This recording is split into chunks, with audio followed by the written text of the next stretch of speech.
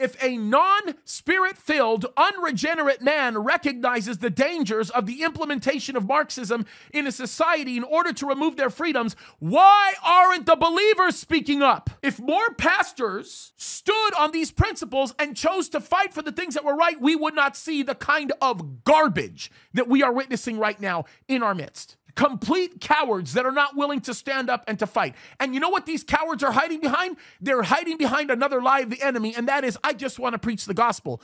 It's a lie of the enemy, because the very thing that you say you just want to preach is incomplete when you pick and choose what you want to communicate. Lithium refining capacity will be the EV choke point. Electric vehicles will not be able to function because of the lack of lithium refining capacity. It's not the fact that they're not going to find enough lithium, it's their ability to be able to refine the lithium they say is going to become the choke point. I've got a bigger choke point for you. How about the electrical grid?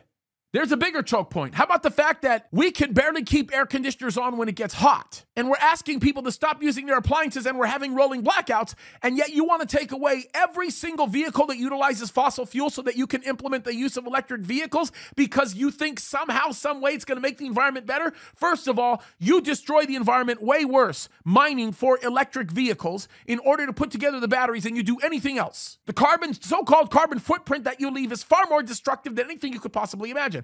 The very process of charging those batteries can actually leave major problems for the environment. Anybody who has any familiarity with lithium polymer technology knows the kind of things that you have to do in order to maintain a secure and safe environment while in the process of charging those things. You have a light bulb battery explode, take 1,000 styrofoam cups and put it in the fire, and it's less damaging to the environment. So let's get real about what we're actually talking about here, folks. Let's actually tell the truth. The truth is, we know how to make a hydrogen cell, a little tiny box that you can stick inside of a motor vehicle that would keep it fueled on water, never having to be refilled throughout the tenure of the history of the vehicle. You could eliminate gas altogether by implementing that, but they'll never let that happen. Better than any electric vehicles? Better than anything like that. But electric vehicles are the new propagandist mechanism being utilized by the left because they know that totalitarian regimes will be able to extend the capacity to shut down the use of those vehicles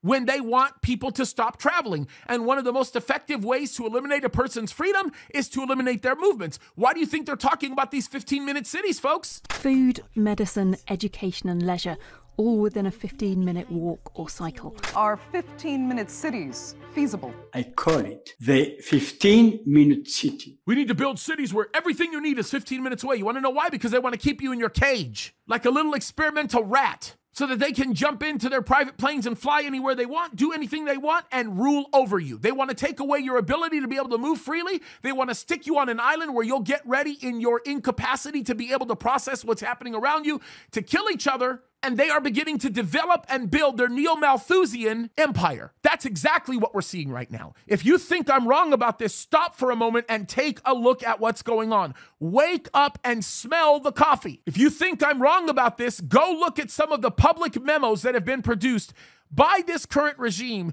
begging Elon Musk to shut down Teslas in Russia. Elon Musk wisely so said, get lost. I'm not opening up the door for your totalitarian desires to implement a mechanism that removes any kind of freedom that exists within society. Why do you think he bought Twitter for $42 million? To lose $20 million overnight? I think he's fighting an ideological war. I think he recognizes the destructive effects of cultural Marxism. And although his solutions might not be the most trustworthy solutions that are out there, at least he's recognizing it. Now imagine this.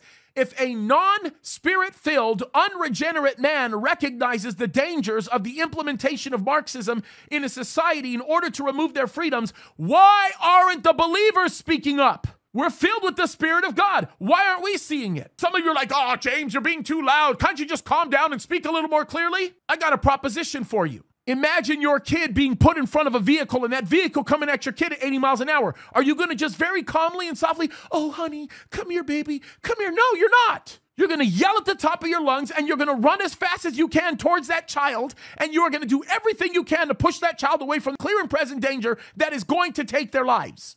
If more pastors stood on these principles and chose to fight for the things that were right, we would not see the kind of garbage that we are witnessing right now in our midst. The problem is we have a series of cowards, complete cowards that are not willing to stand up and to fight. And you know what these cowards are hiding behind? They're hiding behind another lie of the enemy, and that is, I just want to preach the gospel. It's a lie of the enemy, because the very thing that you say you just want to preach is incomplete when you pick and choose what you want to communicate. The gospel involves a big picture. Yes, Christ and him crucified, buried, risen again, coming to our hearts, regenerating us, renewing us, rebuilding us. But did you forget about Romans chapter 12? Did you forget about the reasonable sacrifice? Did you forget about the obligation that sets forth in front of us to be able to speak the truth at all costs?